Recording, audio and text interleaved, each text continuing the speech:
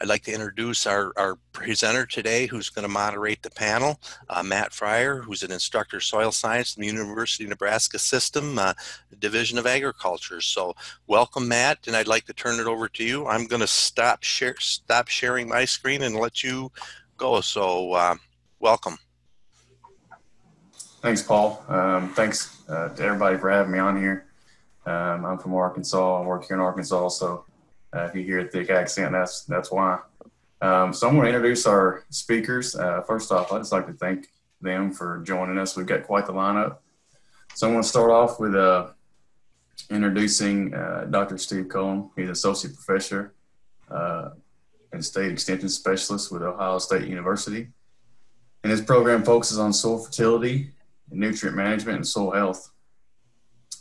Next up, we have Sarah Noggle. She started with Ohio State University Extension in 2013 after being a high school agriculture education teacher for 13 years.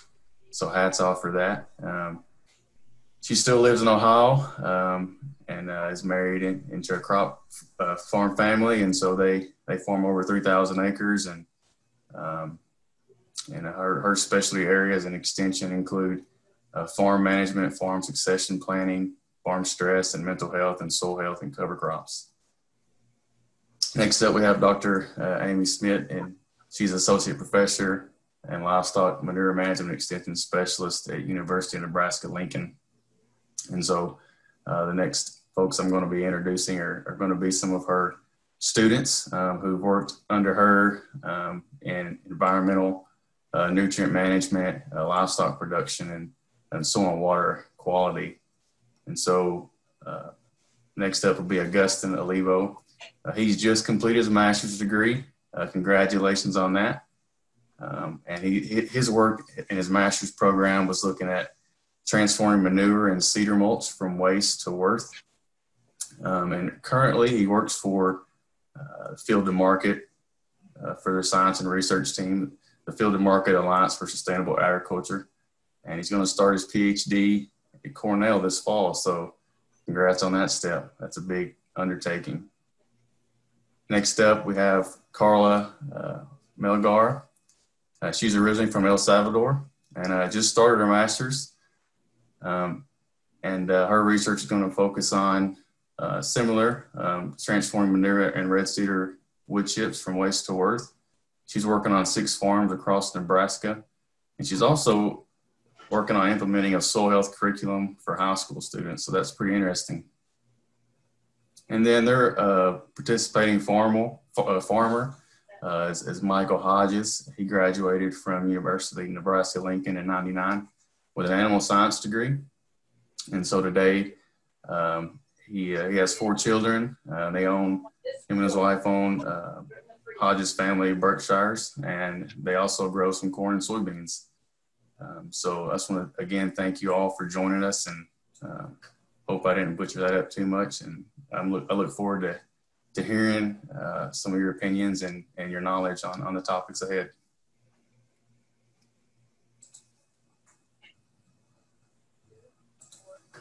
So I guess we'll go ahead and start with some of the topics we have lined up.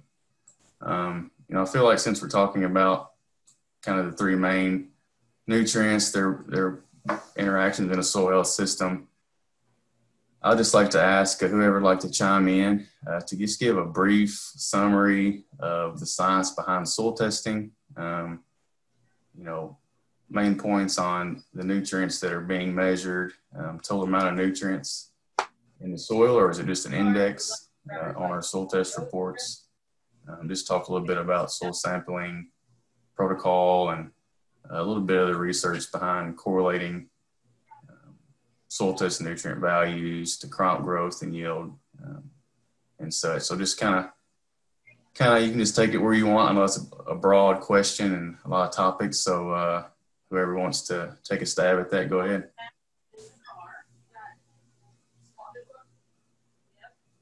Well, I'll jump on and lead us off here. Thanks, Matt, for the introductions.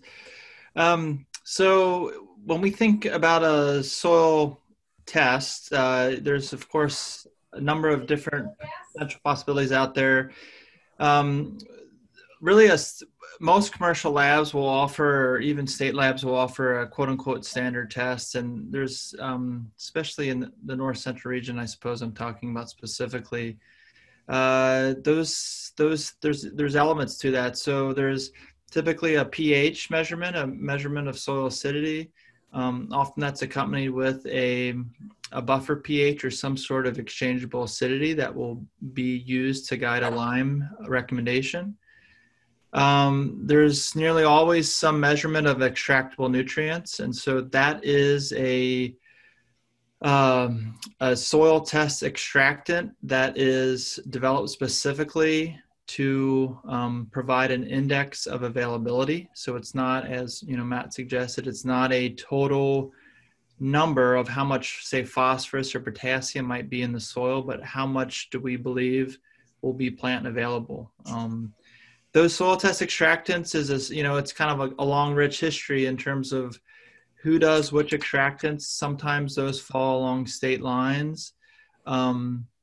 In the North Central region, there's a large percentage of the labs run a Malic 3 extractant, but there's perfectly other good extractants that are used, Bray phosphorus, ammonium acetate. Those are probably the two most common. So there's pH, measure of acidity, of course, there's extractable nutrients. And so that might mean phosphorus, potassium, calcium, magnesium. Typically, you almost always get that in every analysis. Sometimes they'll provide sulfur and micronutrients as well. It depends on the lab, it depends on whatever, but that's typically going to be done with the same extractant used to look at the base cations and phosphorus. And then oftentimes you get a measurement of organic matter, and that's in the North Central region, again, almost always a loss on ignition.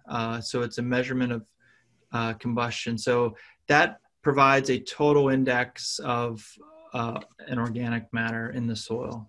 So that's when somebody says I've got a 2 or a 4% organic matter soil, that's that test that they're reading that from. I think I'll stop there. I'll let others chime in. I'm sure there was a number of questions. I'm trying to remember back to what they were, Matt, but I'll stop there unless folks have. Are we using the chat window for somebody monitoring chat window for questions? I assume that's how that's going to work. If there's obviously a lot of participants here. We're almost up to 150, which is great. If you do have a question, of course, if you're joining late, go down to that toolbar on the bottom and there's a chat. And then one of the moderators here will be moderating that. So please feel free to fire away.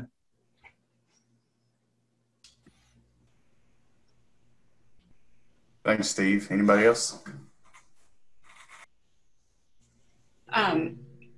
Augustine and Carla, maybe you guys can share a little bit about some of the different measurements that we're doing that are kind of outside the norm, like the cotton fabric degradation, and doing some of the aggregate stability and arthropod enumeration, just some that we're trying, not necessarily doing on all of our sites, but looking for different ways to assess the soil quality.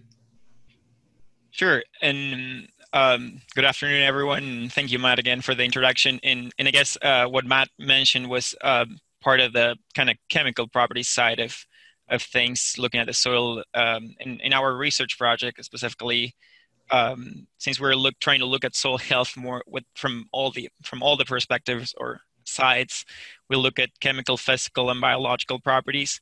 So the ones that Steve mentioned were more on the chemical side of things, but we also looked at in our research specifically to different physical properties and biological too. For the physicals, for example, we look at aggregate stability. We also looked at bulk density and sorptivity, which is an indicator of water infiltration as well.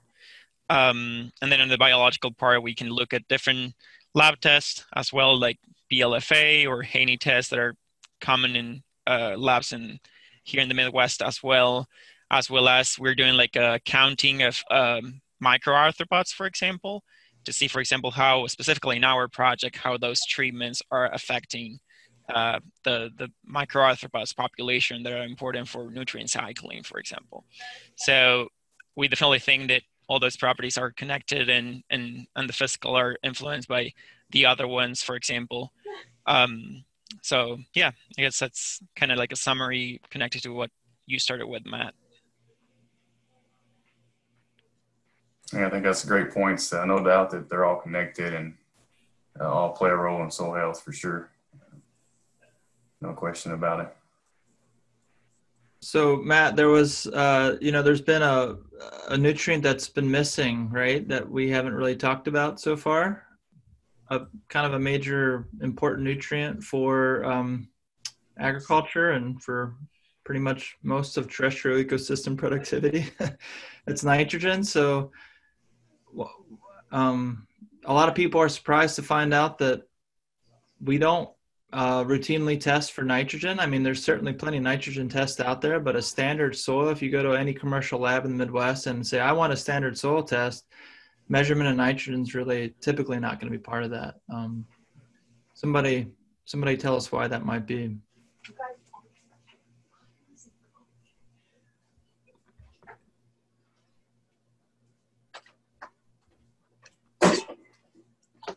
I'll add in on that.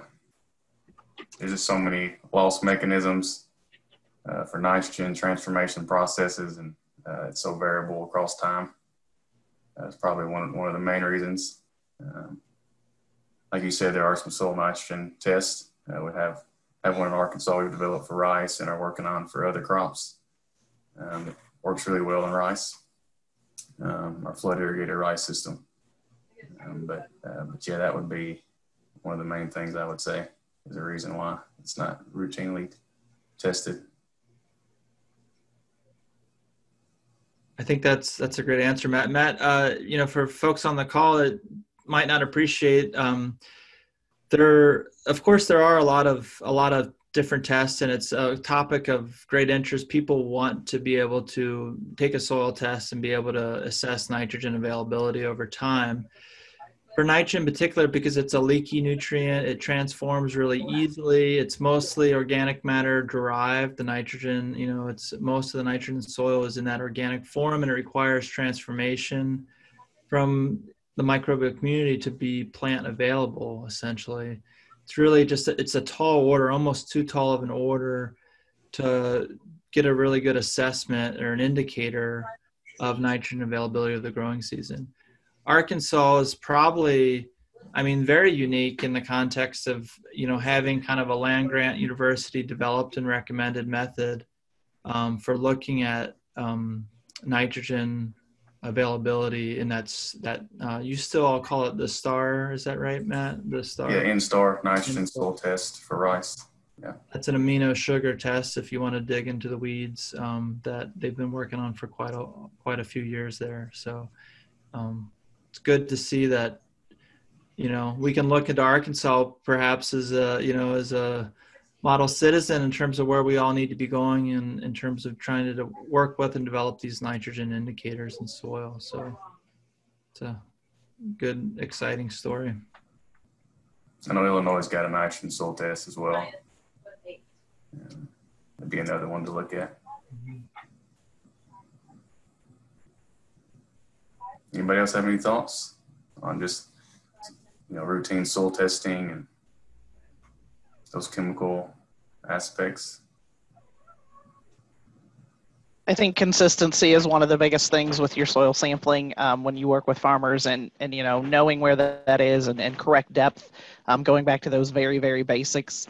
Those are some of the keys that sometimes we forget, or when it's hot and dry and it's in the fall and you're pulling some samples, making sure that, that consistent location and that consistent depth as you send those into the lab, or someone, walking alongside whoever's doing that soil sampling for you, just to know what's happening on your own farm and making sure that accuracy is there. I look at those soil samples as, they're the bench line, they're that baseline, no different than a human health.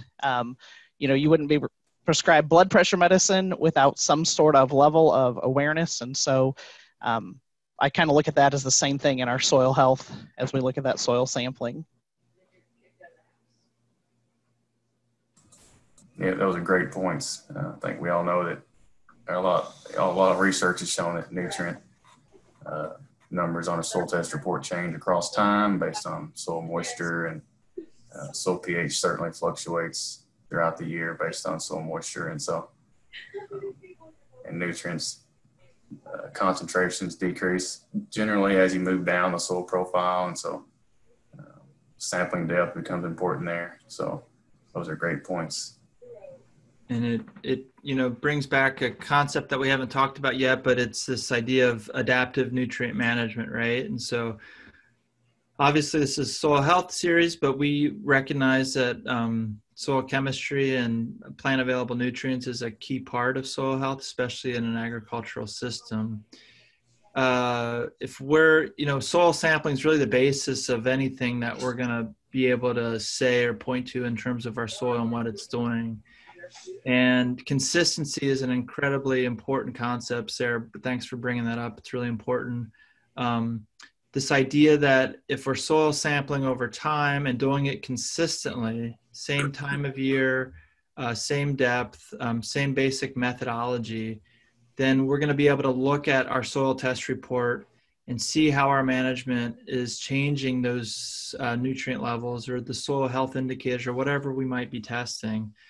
And when we do that, we're able to modify, adapt, right? So this idea of like adapt our nutrient or adapt our management strategies and make changes based on that. So people will ask me, we'll talk, this is another point on Matt's question about developing fertility recommendations, whatever. I'm not going to get into that right now, but in Ohio, for example, our soil sampling recommendations are based on a 0 to 8 inch depth.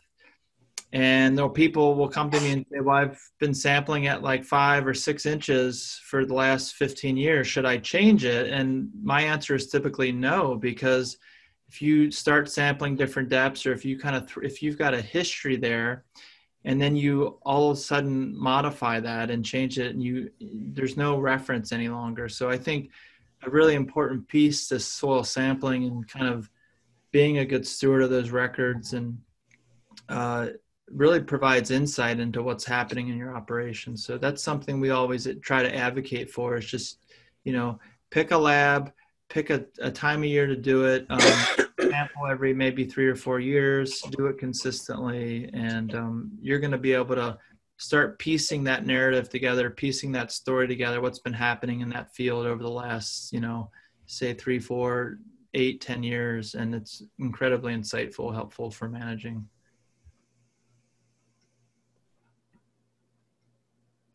Yeah, those are great points. I've got some questions here in the chat. One is kind of a statement question. In California, it's a requirement to create nitrogen management plans in high groundwater discharge areas. Are there other states requiring such plans? That's not a universal requirement in Ohio, I'll just say for that. In Nebraska, it's pretty well dictated by the natural resource districts individually, what they require of their producers. We have areas in Arkansas, nutrient surplus areas that we require nutrient management plans for phosphorus and nitrogen, specifically where poultry litter has been applied heavily over time in hay production typically. And so over time, hay does not remove equal amounts of NP and K, and so phosphorus levels will build up over time and cause water quality issues. So in those nutrient surplus areas, there is a requirement for a nutrient management plan before fertilizer can be applied. And again, that's regulated and implemented by our Natural Resources Conservation Service. So another question, how are nitrogen recommendations made if you don't have nitrogen test results? And so I'd say in Arkansas, our nitrogen recommendations for whatever crop forages, row crops, they're based on years of small plot nitrogen rate trials and looking at yield responses to those different nitrogen rates. And so that's across different soil textures. So that's kind of how our nitrogen recommendations are made. Anybody else like to say anything on that?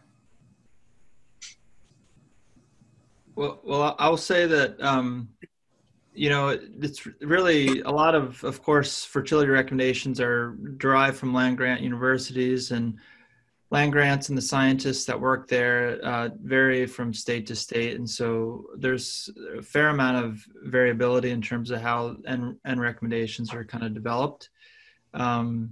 In Ohio, for example, we have, we subscribe to, for field crops, we look at kind of a common, consistent framework, which is an economic model for corn nitrogen rates. So as Matt alluded to, these are strip trials that are done both in producers' fields and in small plots. And, we've collected, each state individually has collected, hundreds of trials that have kind of fed into their database and looks at the maximum return. In other words, how many, for every pound of nitrogen you apply, how, are you going to see a profitable return on investment to that pound of nitrogen? And then that kind of steps up to what would be considered a quote unquote typical response. And so nitrogen management is, it's a really, really slippery beast. It's a tricky animal. There's a lot of work that's been done on it. Decades of work from a soil testing perspective, from just a agronomy, crop management. There's a whole, of course, a whole mess of specialty crops that are grown in the Midwest that all have their own recommendations. So they're based on experience, on tissue tests. They're based on weather patterns, sometimes on soil tests, but typically recommendations that are based in land grant universities are not like fine-tuned by a soil nitrogen test in the same sense that you would get a phosphorus or potassium recommendation from a soil test. So, it just kind of underscores there's plenty of work to do still, and the challenges, the real challenges of trying to manage nitrogen, especially in a really wet environments like we have, and springs where they can be sopping wet, and then summers that can be bone dry. It's a very challenging nutrient to manage. So. I would just add that in Nebraska, we have a formula that was updated.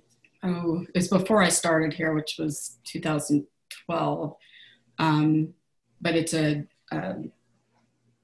based on expected yield and organic matter concentration in the soil, and a soil nitrogen test.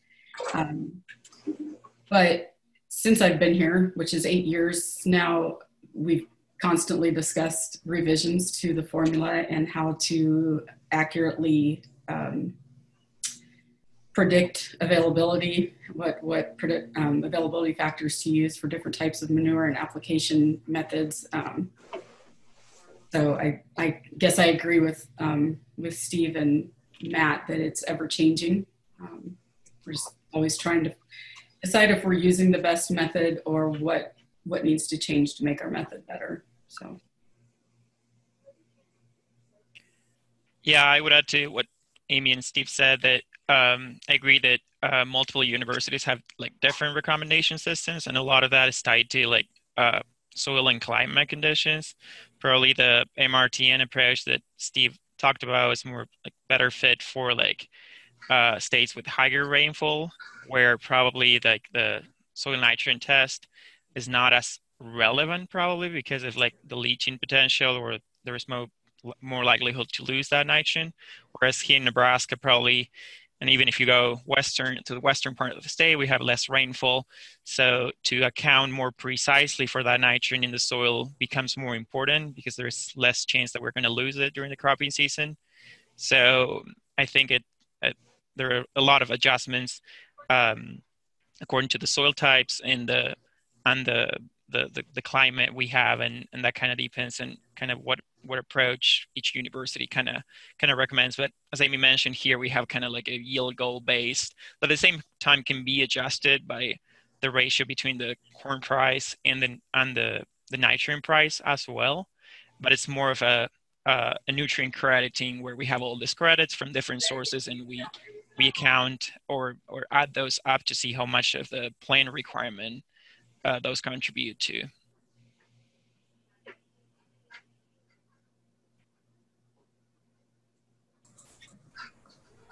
Thanks, Augustine.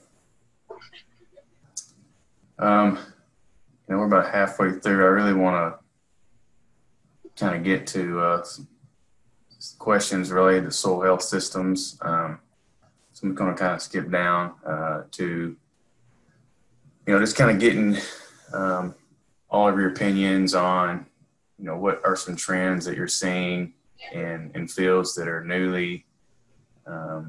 have newly implemented soil health practices, cover crops, no-till combination specifically is what I'm referring to. What are you seeing as far as crop response? Are you seeing positive responses, positive trends, or negative? I know in Arkansas, there's a lot of positives, but there are some negatives with certain crops like corn. And for us, it really brings out the reality that we've got a lot to learn about nutrient cycling in a cover crop system here in Arkansas. So I'll just leave that open.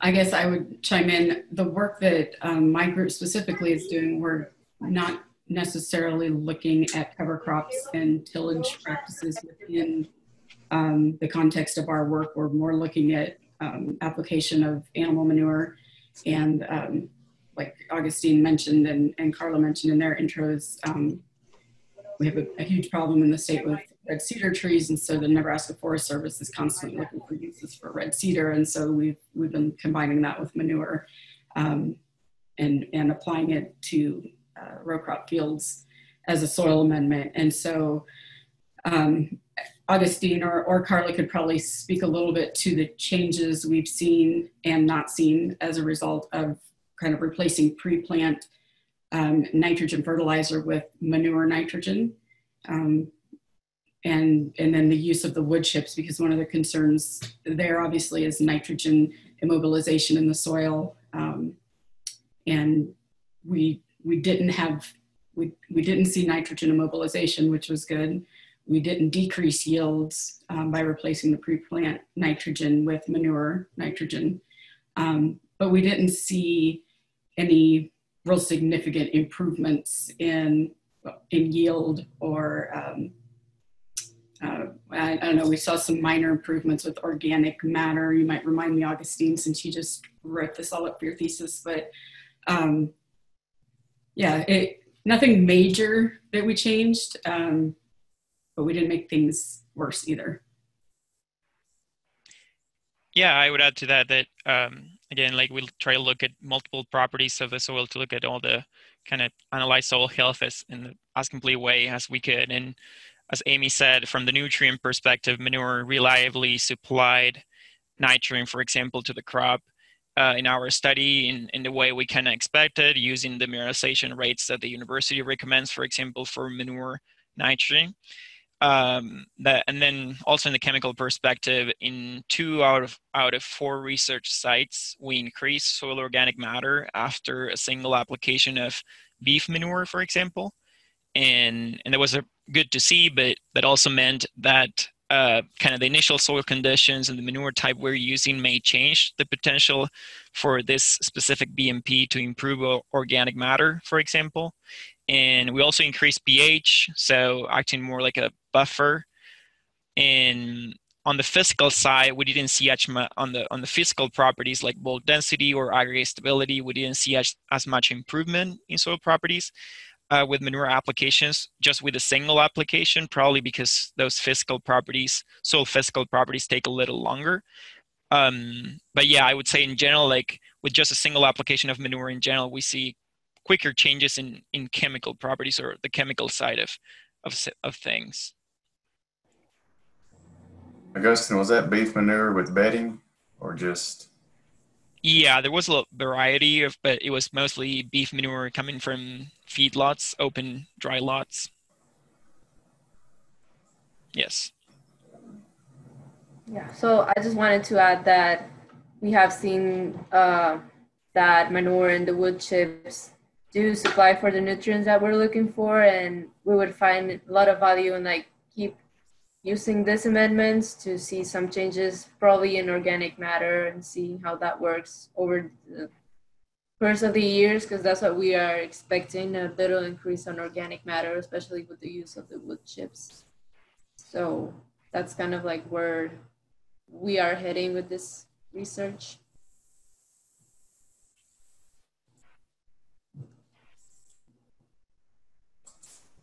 Awesome. Anybody else on newly transitioned soil health fields?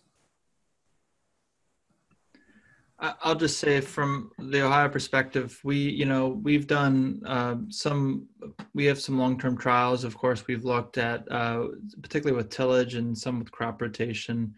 And long-term trials are great because they typically give you plenty of time to kind of see these differences accrue.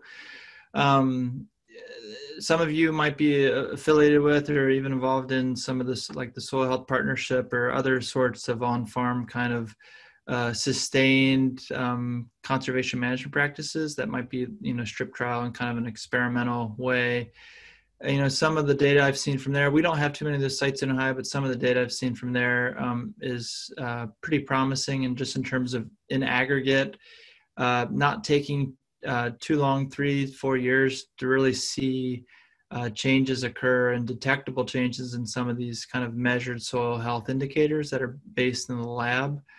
And so I think that, we need to recognize that it's a complicated world, that not all things are going to, some conservation practice that typically will increase soil health isn't always going to be a perfectly aligned, great practice for a grower, right? There could be plenty of issues with growing cover crops, et cetera, but from the context of actually being able to measure it and quantify that in a lab, oftentimes, 3-4 years is kind of that magic number where we start to see detectable differences. So it's a messy world. So those types of things are a little bit hard to generalize.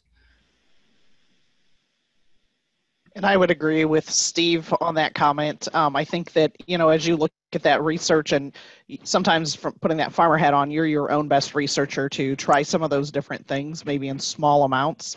But I think patience is sometimes easier said than done as you look at those changes, especially looking at both the manure and the cover crops. The quantifiable, measurable type of results that you see are not always there. And so sometimes things work. One of the people I've worked with a few times, I guess, and they were working primarily in cover crops, they gave me that quote that says, "I've never had a failure with cover crops. I've only had really good educational experiences." And I think that's so true when you think about that you learn something every time, whether it's manure, whether it's cover crops, that you need to look at that and say, what has changed? And I can tell you the short time that I've been with Extension, looking at some of those fields as they're changing practices, whether it's strip tillage, whether it's manure, whether it's cover crops, it's hard to quantify and measure those, but it's also, I can tell you, putting on a county extension educator hat, you can see those changes in that soil health that aren't necessarily measurable when you look at the soil structure and those different things. And so looking at that, again, it's hard to measure that, and there's no test, and 1 year it's going to be different. Your weather conditions are never the same. So I think that's one thing to just keep in mind. But I also think you're your own best researcher is, whether it's nitrogen, turning off that side dress toolbar, for a small strip, 10 foot, 20 foot, and seeing what's happening. You can be your own advocate for those things too, to see what works.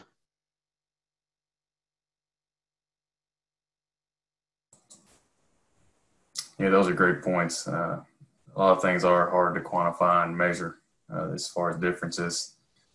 Some of the things we're seeing in our cover crop trials in Arkansas is We've got soil moisture sensors at 6, 12, 18, and 30-inch depths.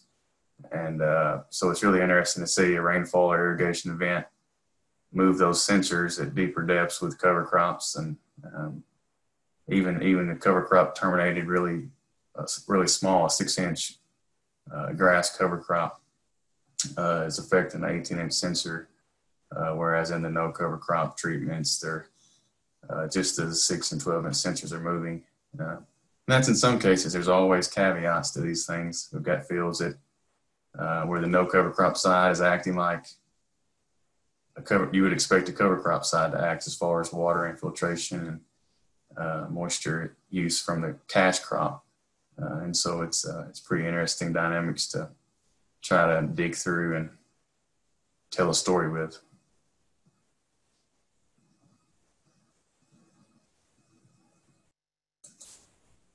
Anybody have anything else? So I know this is a little off topic of just the soil health properties, but I thought maybe Michael Hodges might comment. He's one of our collaborators on the on-farm research, one of our 6 sites throughout the state. And we did injection of swine manure. He has pretty heavy soils there down in the southeast part of the state. We're doing some additional monitoring on that site that we're not doing on any of the other ones, primarily because that is a non-irrigated site, and every other site that we are working at is irrigated, so we never really get a chance to see how the wood chips are impacting soil moisture holding capacity. So Michael, maybe you can talk a little bit about, for instance, if you've noticed any difference in the treatments under the rain-fed system that you operate. And then Carla was down at the site last week, I believe, and mentioned that she thought there was maybe some weed suppression benefits from the wood chips. So I didn't know if you'd been out and looked at the plots and if you had any other observations that you would want to share. Sure. We initially, when we planted the crop, and we put the wood chips on, my initial observation was that maybe the weed control was not as good. The pre-emergence herbicide didn't work quite as well. The burn down didn't work quite as well. But then when we came through with the post application, I think Carla's right. I think there is a little bit less escapes. We were able to clean those up with the post, and I think there probably is a little bit better weed control where the cedar chips have been applied. I think the two things I'm most interested to find out are are we able to hold down the nitrogen volatilization where the chips have been applied? Are we able to retain more of that nitrogen for the crop, and then also for the moisture?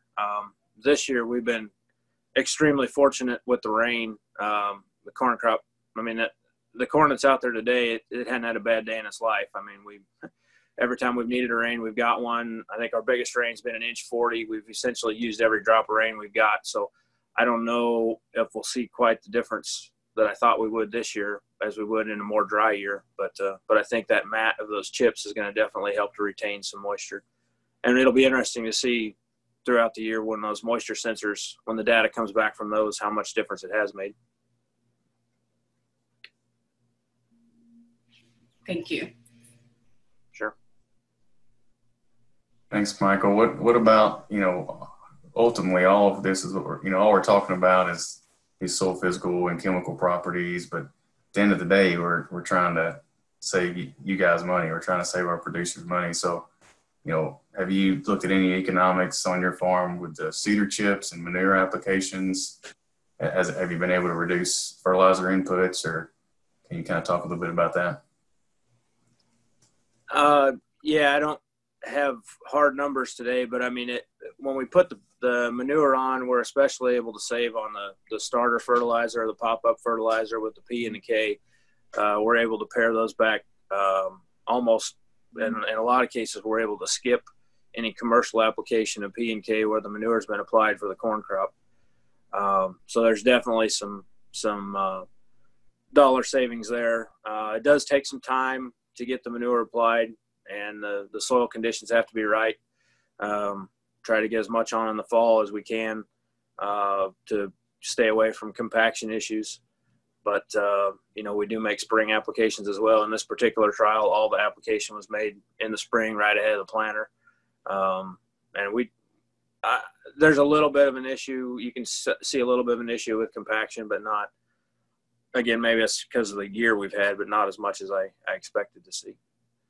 But yeah, there's definitely a dollar value to that manure. I actually, 15 years ago, it was just something we had to get rid of. And now I actually have some neighbors, when they put new terraces in and things like that, they stop and ask if I'd like to custom apply some manure on their farms where those new terraces are put in to build the organic matter.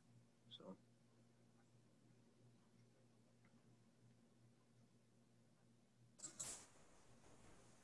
Nice. So, I guess, is there any single big takeaway that you've gained from this research on your farm with the wood chips and manure applications?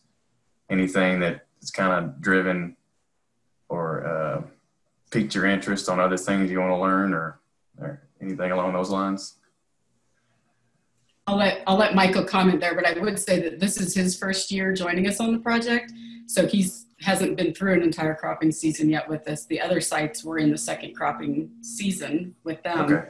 But rain was a big problem last year and didn't allow him to get the field planted, and we didn't get the treatment supplied. So I'll let you answer that, Michael, but I wanted to put in the caveat that he's relatively new, so he's probably still trying to decide if he likes us being on his farm whenever we go down there to collect samples and stuff. Thanks, Amy. That's good info.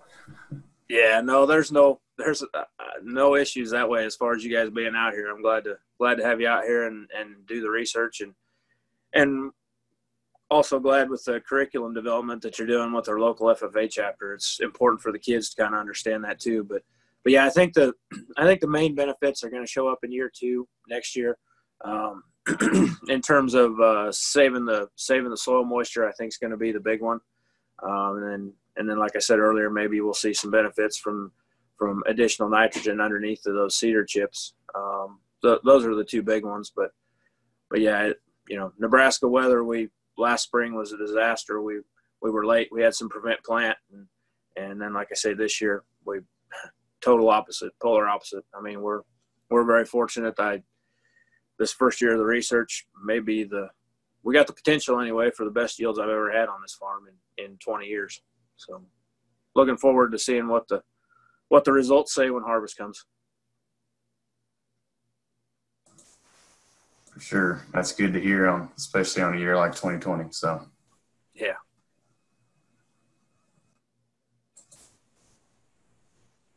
Some good news in the world these days, huh? We can take solace in that. Yeah, when you start feeling bad about the pandemic and COVID, you just go out and watch the corn grow, Yeah. Well, when we talk about soil health, a lot of the, trends we see, producers, leaving out phosphorus and potassium and cutting nitrogen rates. And, I'm all for reducing inputs. But I know at least in Arkansas, we've got a lot to learn before we can start making those kind of recommendations. Do any of you have any thoughts on reducing P and K and nitrogen in these soil health systems?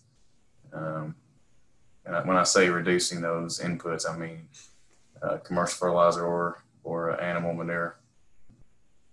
So any thoughts on that?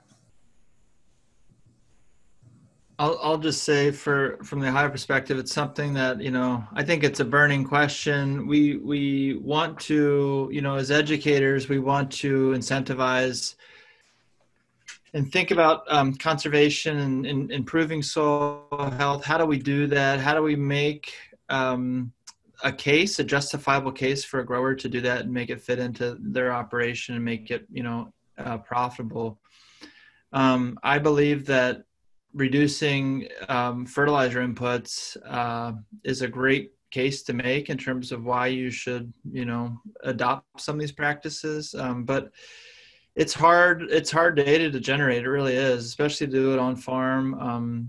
We are very keen on doing that. We've kind of taken some steps and are starting to put out trials to do this, but it's, you know, we're talking probably 3 or 4 years down the road before we really have any good data to share, anything that's going to be,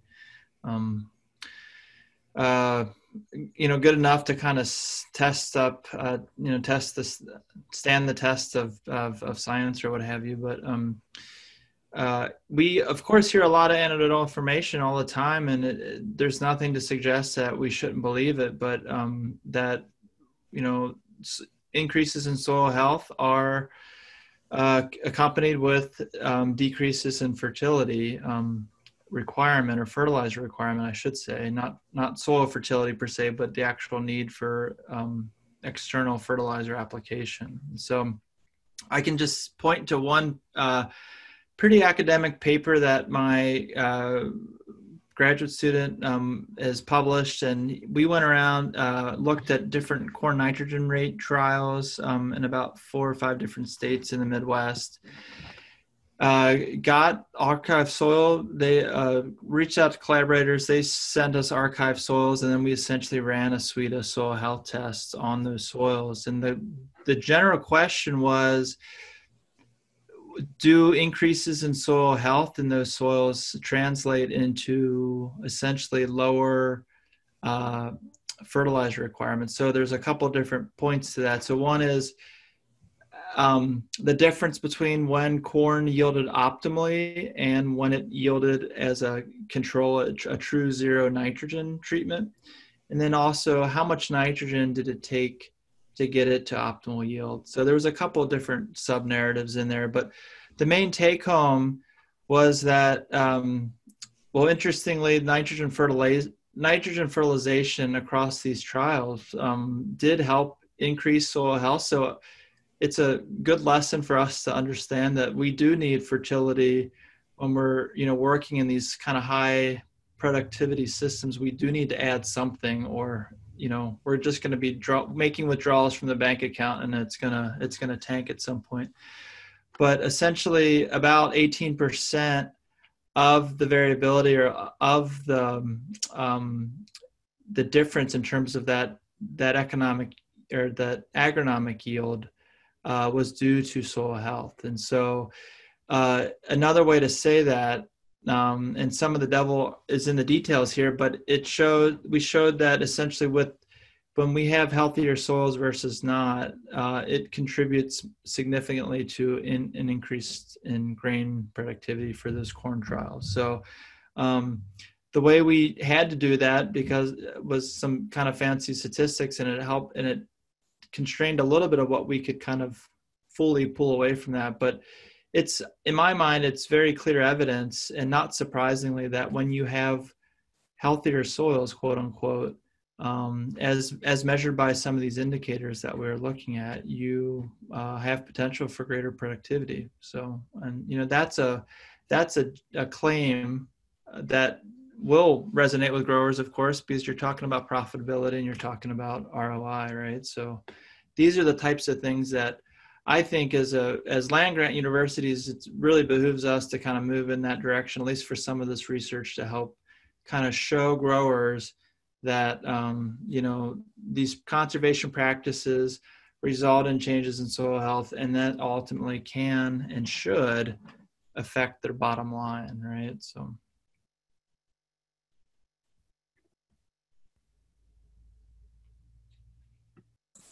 Thanks, Steve. Anybody else?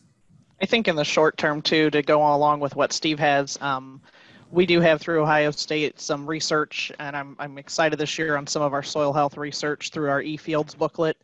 And so that's been going on since 2017, I believe. And looking at that, anyone can access that. It's online through our college, but if you just search eFields Ohio State, that publication, and I can throw that down on the chat box too, but that shows just some of the different nitrogen trials that are being conducted. And then this year we have some new soil health protocol that will be included in that.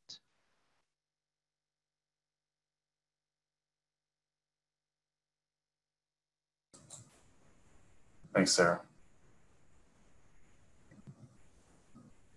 I guess, sorry, I'll jump in just one onto that point. I think that, you know, kind of a timely topic just to chat about this. University of Nebraska has had a kind of a rich history of on-farm research and dedicated some good resources and resource development for that, and, you know, can be applauded for those efforts. I think at Ohio State, we're, you know, really have been making this push to try to increase on-farm research capacity.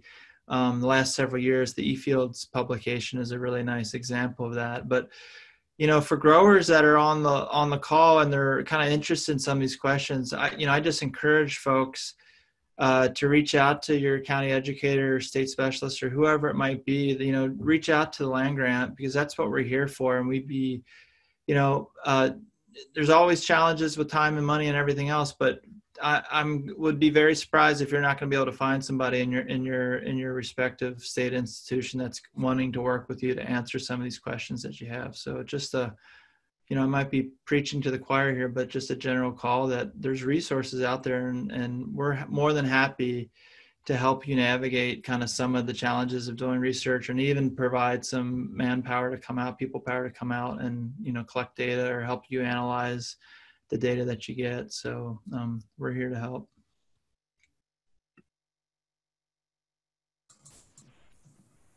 Yeah, I would probably echo that. Here in Nebraska, as you mentioned, like, we have a pretty extensive on-farm research network as a part of the university and the extension system, where farmers, can reach out to and ask for help on how to set up an experiment, and how to set up an experiment to get like reliable data to make conclusions about things that you may be interested in testing, and that's like plenty available for people to consult, and also, as you mentioned, to also even to collect some data.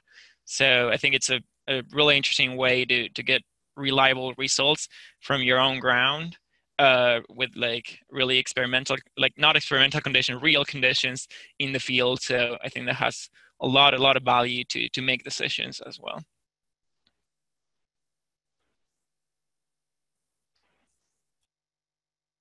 I know one of the things, Matt, that you mentioned when you did Carlo's introduction is our engagement of high school agriculture programs in on-farm research, and so Carlo's kind of taking over where Augustine is leaving off as he's moving on to his to do his degree at Cornell. But so Augustine put together a curriculum and a soil health, soil biology inspection guide initially when he started, that was used last year in classrooms, and then Carla will continue working with the classrooms this year if they're back in school this fall.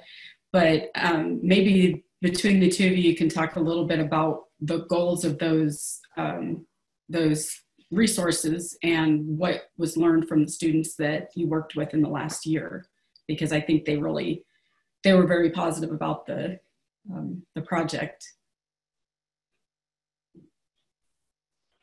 Yeah, I guess I would add that, what we were trying here is like how to extend a little bit the learning opportunities out of this on-farm research to as many audiences as we could. That's why we kind of decided to integrate schools and on-farm research kind of close to the where we are conducting that on-farm research. So, and it's been really good. The first year we implemented that, all teachers, those students that could visit the on-farm research sites were really excited about participating on field measurements, and that's what they said was the part they enjoyed the most of doing, participating actively in the research and in the field and measuring things. And as I said, we proved it was a great way for high school students to learn about on-farm research and soil health and different BMPs to help improve soil health in general. So yeah, it's been a great experience. So probably Carla, you can mention a little bit what we've developed in terms of resources precisely. Yeah, so some of the things that are included in this soil health guide that has been used in the high schools is a little bit of soil health as well, and some of the experiments that we're doing. So they are very interested in that part, but also it's kind of very adaptable to what the professors in each of the high schools are doing. So we have nutrients and soil health and maybe some of the microorganisms that we can find in the soils. But that's been adapted to each of the professors' availability to teach that. One of the activities that they made last year was they had these little cameras that are like microscopes for the cell phones. So the students could do that and take pictures and take a look at the soils and see what organisms are there. And some of the students were able to go to the research sites and learn how to take soil samples and stuff like that. So, but yeah, they were very interested mostly in making their own experiments. So what we are hoping to do this year or next year, when we get back to the high school curriculum, would be get them more involved and maybe obtain some of the data that they could use in fairs for their high school and everything. So that's the direction that we're going. Yeah, I would just add, one of the things we're really trying to do is introduce these students to not only the on-farm research, but the outreach process and how on-farm research influences use of conservation practices on farms. And so we did ask each group this year to put together some sort of outreach product, knowing that these students are probably a lot more creative and computer savvy than we are. So we're trying to get beyond the, guide sheets and, reports of that nature, circulars, extension circulars. And so that was kind of exciting to see the students put together videos, YouTube videos and things like that. So I think next year we'll maybe give a little more direction on outreach and the kinds of things that they could come up with. But they were pretty creative this year, and I think maybe they can help us be a little more innovative in how we share information from research as well. Thanks, Amy. That's pretty interesting stuff. Since we've got you on here, Amy, you get Environmental Pro here, we've got a question regarding bacteria runoff with a manure application. So are you seeing any, are y'all even measuring bacteria runoff with the beef manure applications? And if so, are the wood chips that you're applying reducing that runoff? So we're not doing any runoff collection and analysis on these sites. We have done some studies at one of our local research farms that's near Lincoln, where we're able to put in plots that have metal borders around them, and we can channel runoff into a trough where we're collecting it, and then we can analyze and figure out volume of runoff and what it's carrying.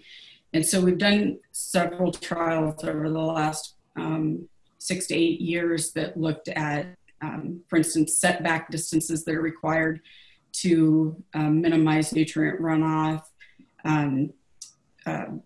looking at retention of nutrients and runoff of nutrients, microbes, antibiotic resistant bacteria and genes. So we've done quite a bit of work on that. Most of those papers you could find published in Transactions of ASABE. John Gilley is one of the lead scientists on those. So if you search for John Gilley and my name together, you would find all the papers that we've published together on that. So so not in our current on-farm research, but we have done several studies and are continuing to do several that are looking at runoff of constituents based on different manure application methods and manure types and setback distances and residue management, things like that.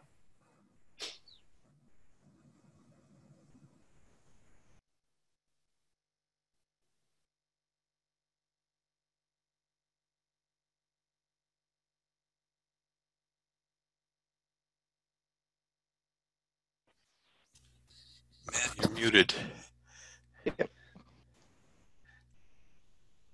Matt, you're muted. Oh, thanks.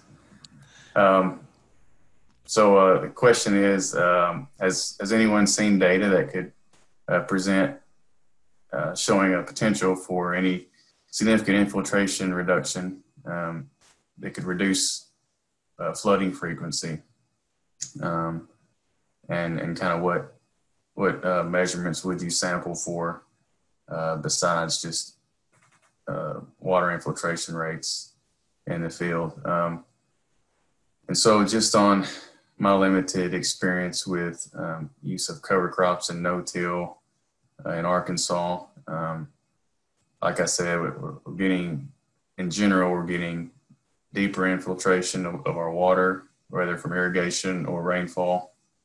And then also, some of our, when you compare no-till, no cover crop to, or when you compare conventional till, no cover crop to a cover crop no-till system, the water wicks up the beds. We grow a lot of crops on beds because we have poor internal drainage. We have clay hard pans in Arkansas. And so water wicks up to the top of the beds, increasing our irrigation efficiency and reducing edge of field water runoff. And so, as far as how that translates to flooding on a large scale, I'm not sure, but I know it certainly reduces field water runoff, and I can't imagine that would not affect large scale flooding due to heavy rains. Does anybody else have any comments on that?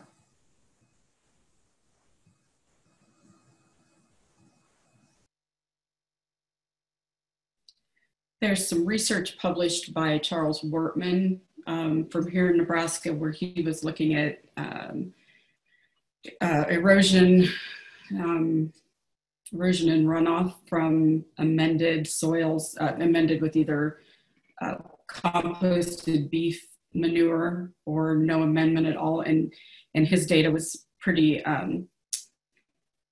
showed pretty significant improvements in better water infiltration and less runoff and erosion from plots that received manure.